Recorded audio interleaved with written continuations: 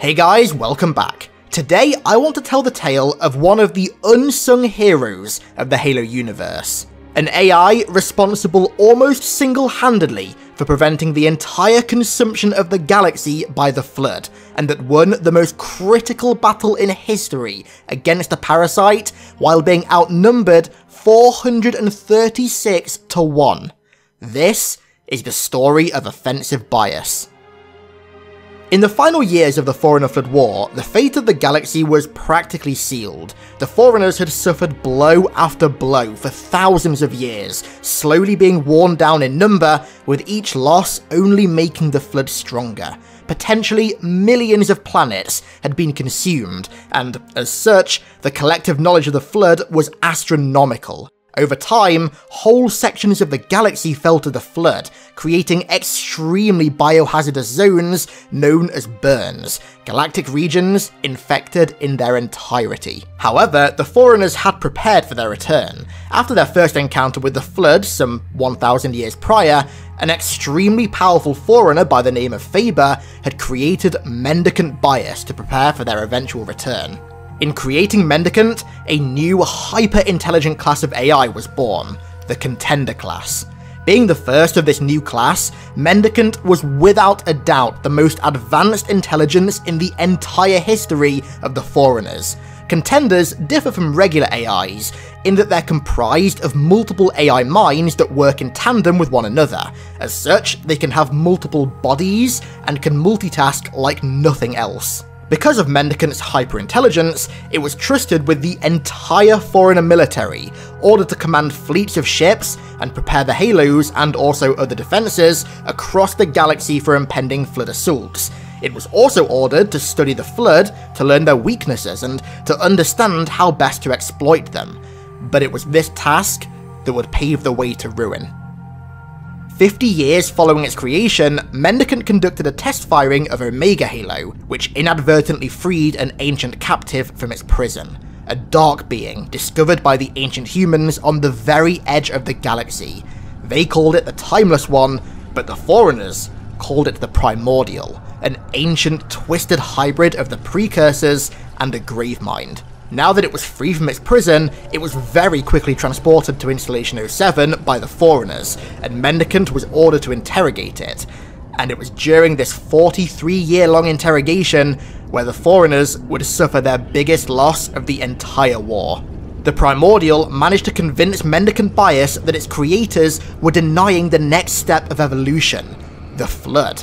Using its authority as the final precursor, it persuaded Mendicant to abandon its makers and join the Flood via use of the Logic Plague, causing it to go rampant and betray its former masters. This was a cataclysmic turning point in the war. The entity with control of all the Forerunners' defences, including the Halos, had defected to the Flood, taking with it all the abilities it was granted to defend an empire, but now harbouring a deep hatred for its former allies. As you'd expect, this heavily catalysed the Forerunners' demise. However, in an attempt to push back against this loss, a new Contender class AI was created to act as its replacement, Offensive Bias. At the time, Offensive was presumed to be one of, if not the only other Contender class AI in existence. It was considered a direct replacement of Mendicant Bias that was created to not only protect the last remnants of the Forerunner Empire, but to directly counter its predecessor. As such, it was designed to be far more operationally lethal. It was ordered to command all of the remaining Forerunner defences, the job once held by Mendicant, and when Mendicant found out about Offensive, it looked down upon it in an almost sneering manner, declaring it an inferior metarch, a belief that it would ultimately regret. The final years of the war were nothing but Flood victory after Flood victory. Every major skirmish ended in a decisive victory for the parasite, causing their numbers to exponentially grow, while the Forerunners continued to lose everything: troops, sentinels, and fleet after fleet of ships. As they lost in number, they also lost in territory. Their once expansive control of the Milky Way, filled with thousands of crucial locations, had been withered down to merely 2. These final 2 uninfected locations would be the stages for the concluding battles of the war, with the first being the Greater Arc, a larger version of the Lesser Arc from Halo 3. The Battle of the Greater Arc was yet another resounding victory for the Flood. They came with a force of well over 1 million infected ships commanded by Mendicant Bias, and multiple grave mines and key mines, along with precursor star roads, these gigantic precursor megastructures that could be used to an absolutely devastating effect. To defend the Greater Arc, which was acting as the final refuge of the entire Forerunner civilian population, Offensive Bias had infinitely fewer ships, the Greater Arc's defences, and Omega Halo.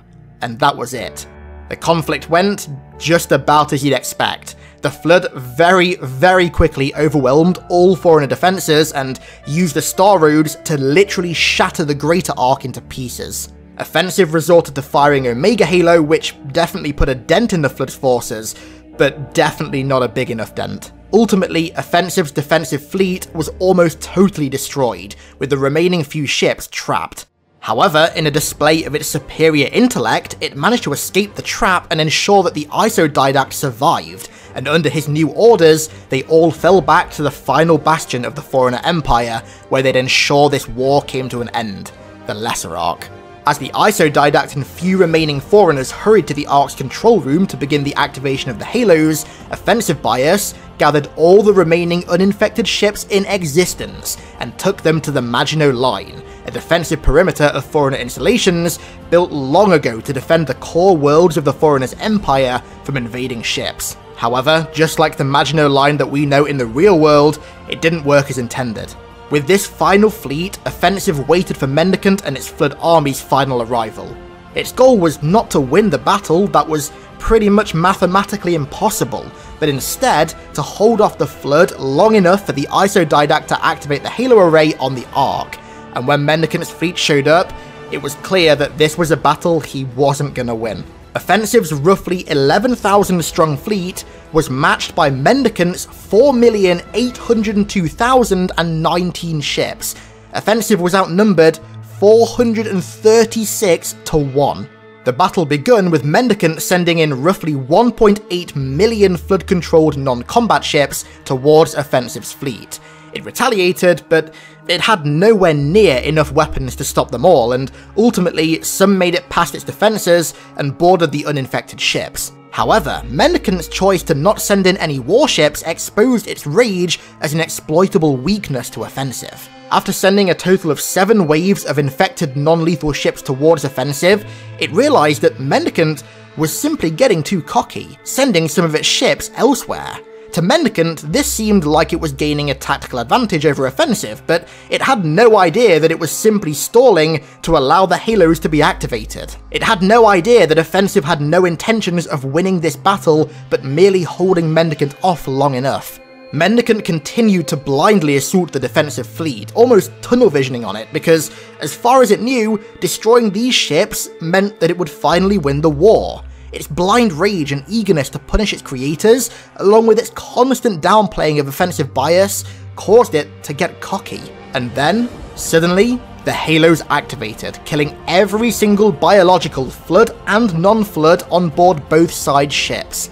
With Mendicant Bias seemingly shocked, Offensive activated self-destruction in its ships that had been captured by the Flood, destroying much of Mendicant's fleet, and it used dreadnoughts like battering rams, crushing what were once Flood vessels. Eventually, after continuously outsmarting it, Offensive outnumbered Mendicant 6 to 1. Despite its attempt to flee, Mendicant was captured and delivered to the Arc, where it would stand trial for its crimes against the Forerunner Empire. Ultimately, the Isodidact chose to keep it alive, given its extensive knowledge of the Flood that would prove useful to future civilizations should the parasite ever return. Mendicant was then locked into exile and entombed beneath a vast desert on the Arc, forced to only think about one thing: atonement. What happened to Offensive Bias after its incredible victory and also the trial is honestly unknown. For all we know, it could have been decommissioned, or, just like Mendicant Bias, it could still be out there somewhere. And that is the story of arguably the biggest unsung hero in the entire Halo universe. You know, if it weren't for offensive bias, we would definitely all be speaking Gravemind now. So I hope you guys enjoyed this tale. If you did, then please don't forget to show your support down below with the likes and the comments, and of course, if you're new around here, then by subscribing if you want to see more content like this in the very near future. And so, I want to give a huge thank you to Nick Goodman along with everybody else for the crazy support over on Patreon, and thank you all so much for watching, I really do appreciate it, and I'll catch you in the next one.